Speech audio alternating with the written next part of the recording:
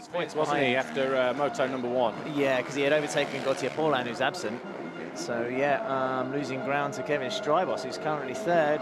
And Simpson, who was only, 9 points behind. So Simpson's going to take over 6th, maybe even 5th in the championship. As Desalle looking to find a way past number 19, David Philippaerts. Hey, these two have had some dust-ups over the years. You reckon? Yeah, just once or twice. But, you know, both are a little bit older and wiser now. But I wouldn't say wiser. These two are going to go at it. Oh, nicely scrubbed off the top of the hill there for Desalle. It's not going to work for him. Philippaerts going to hug that inside. Yes. Oh, good. Innovative. That's, you know, getting up ever so slightly. Sean can't afford to really ease off too much or he's going to lose this battle. I mean, David Philippaerts, potentially, if he's struggling towards the end of this moto and Simpson's got better lap times, he could break into the top 5. Oh. Be his best finish since a Grand Prix win in the last MX1GP of last year. Working hard though, isn't he, Philippaerts?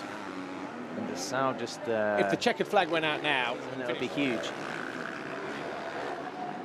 Desalle going around the outside? Yeah, he's pulled it as well, because he's got the inside going into the next turn. Oh, Philippaerts just tucking it.